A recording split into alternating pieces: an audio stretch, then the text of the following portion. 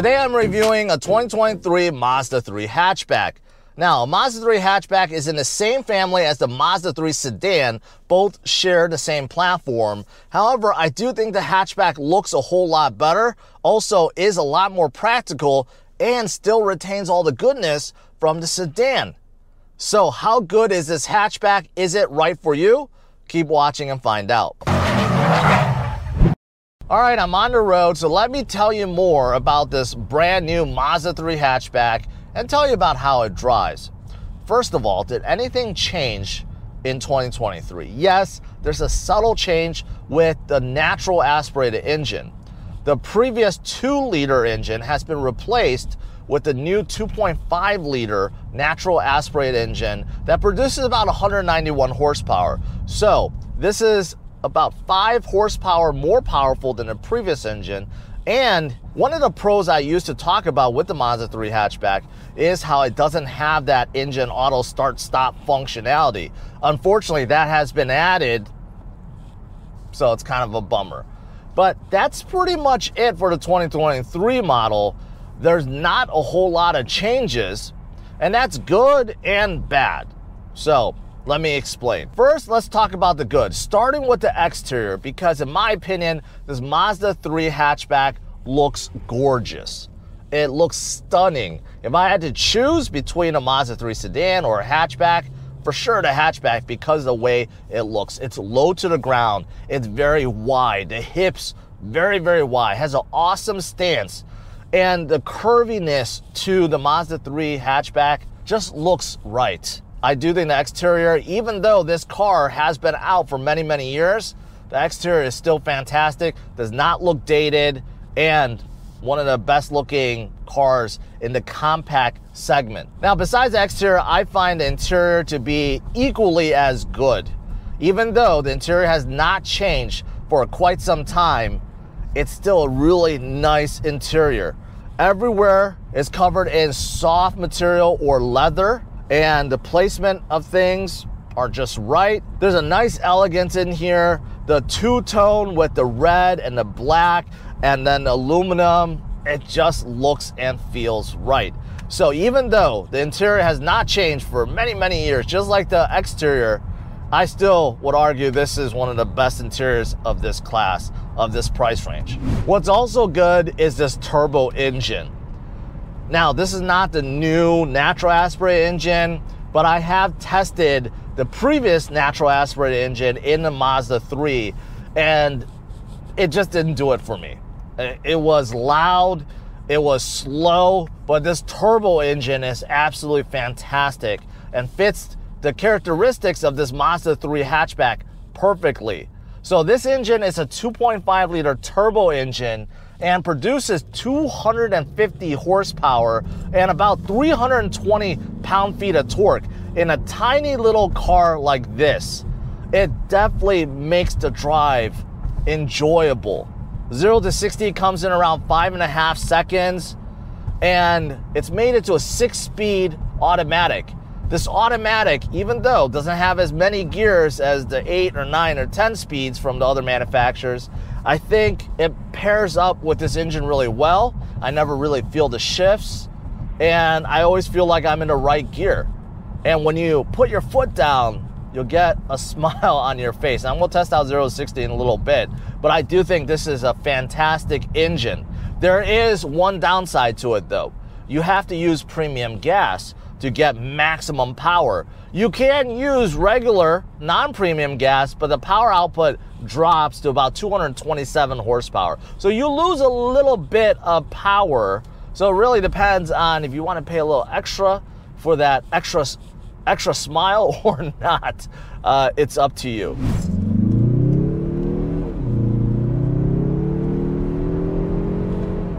Nice, nice. It's not the quickest. There's plenty of cars that are quicker than this Mazda 3 Hatchback, but it's decently quick, and there's a nice exhaust note too. That's surprising. Now, besides the terrific turbo engine, if you're looking to be engaged while you drive, if you're looking for something sporty, then you'll love this Mazda 3 Hatchback.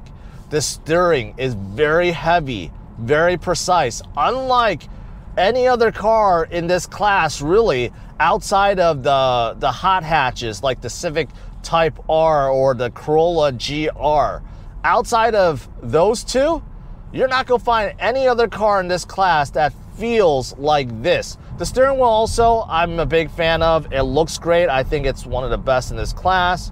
It's really easy to figure out. You have paddle shifters if you want to shift manually. The leather feels hard, but it has the right thickness. But man, this steering is very, very nice in my opinion. Also, the suspension is tuned differently.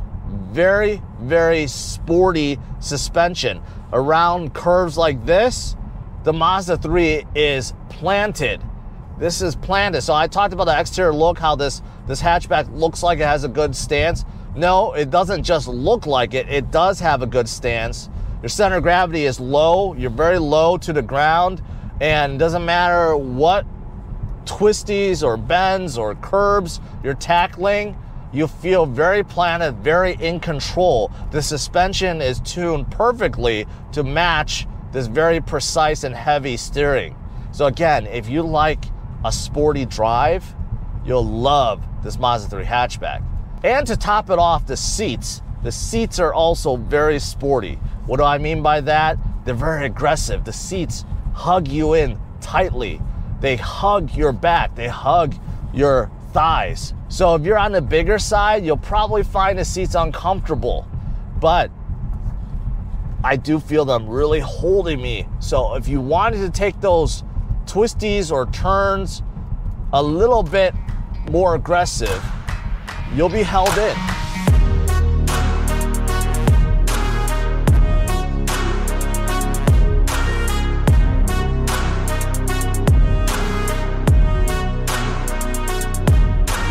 Now, as for the features, the Mazda 3 hatchback provides the essentials. The digital gauge cluster, you have a screen in the middle. It looks like it's analog, but it is digital. So Mazda did something really unique there. So if you're not paying attention, you think the whole thing is analog. But no, in the middle, you can scroll through a few screens, your safety system, your trip computer, stuff like that. So that's quite nice. You also get another screen. The infotainment screen is 8.8 inches. It looks bigger than it is. It's cleverly designed. However, it's not touchscreen, so that kind of sucks.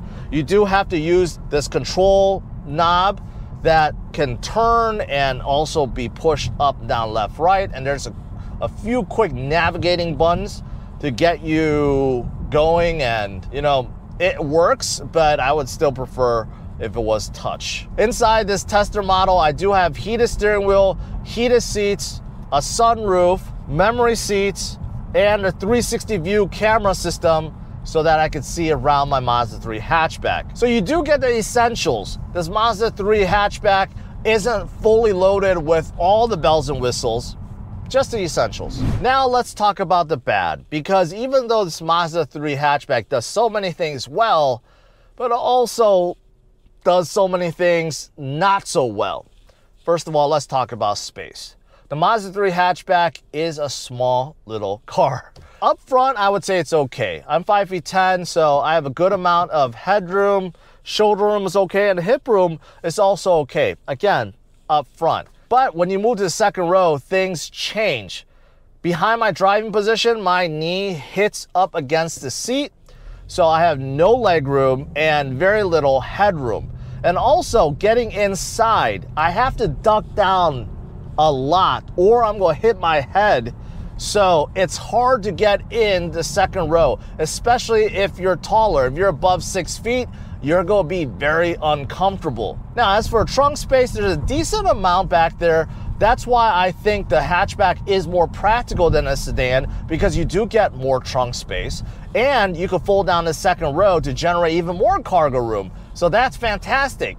But unfortunately, because of how short this Mazda 3 hatchback is, when you're folding down a second row, you really have to push the front row up. Otherwise, the seats won't be able to fold down. So again, if you're on a taller side and you're sitting up front, you may have to sacrifice some leg room just to fold down the second row seats. Also, in the second row, you don't get any vents or USB ports. So anyone in the back will probably be a little bit colder or a little bit hotter. And won't be able to charge their devices. Now, as for the drive, I did talk about if you do enjoy a sporty drive, you'll love the way this Mazda 3 hatchback drives. Unfortunately, if you do not want a sporty drive, well, this car is not for you.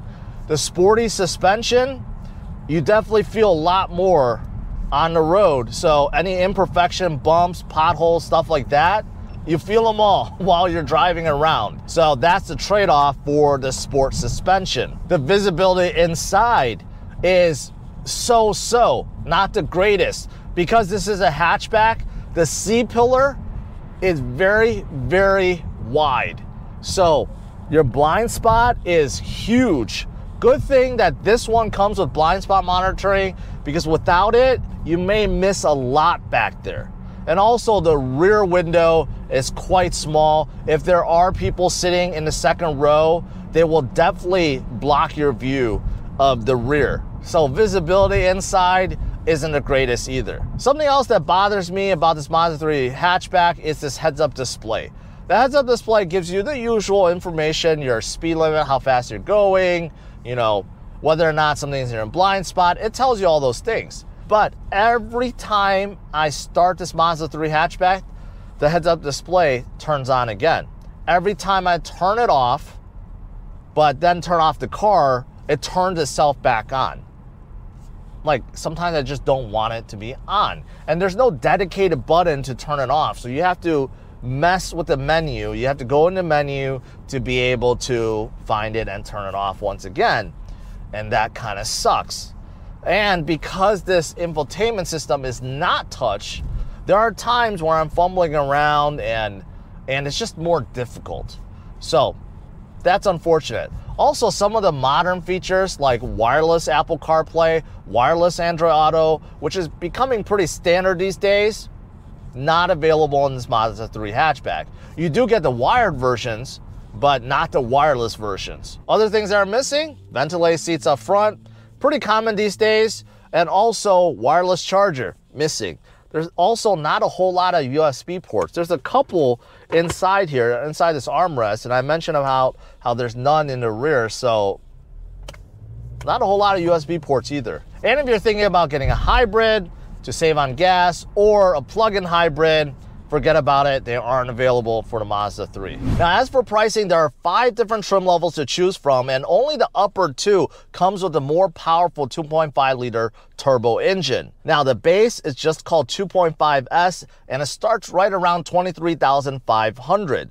Then you have the 2.5S Select, 2.5S Preferred, then you move up to 2.5S Carbon Edition, then 2.5S Premium, and finally, you have the 2.5 Turbo, which starts around $32,500, and finally, the 2.5 Turbo Premium Plus, which is the top trim level, and it starts right above $35,000. So to conclude, am I a fan of this Mazda 3 hatchback? I'm somewhere in the middle. And it really depends on your situation.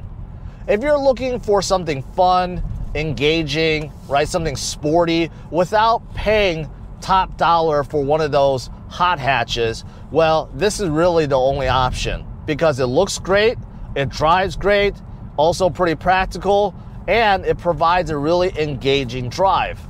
So I do think if you are one of those people, you will love this Mazda 3 hatchback. But with all that said, if you are looking for something that's roomy, that allows you to carry a lot of people or luggage or cargo, well, this is not the car for you because it is quite small. The cargo area, even though it's much bigger than the sedan version, it's still not that spacious compared to, say, some of the compact SUVs out there. Also, this Mazda 3 doesn't come with all the bells and whistles, some of the modern features you'll find from others in this class. And if you're looking for something that's very easy to drive, very comfortable, this doesn't really fit within those categories either. So that's why I'm on the fence, I'm in the middle. It really depends on your situation. So you decide. All right, guys, thanks for watching. Smash out a like, subscribe to the channel, and stay tuned for my future review videos.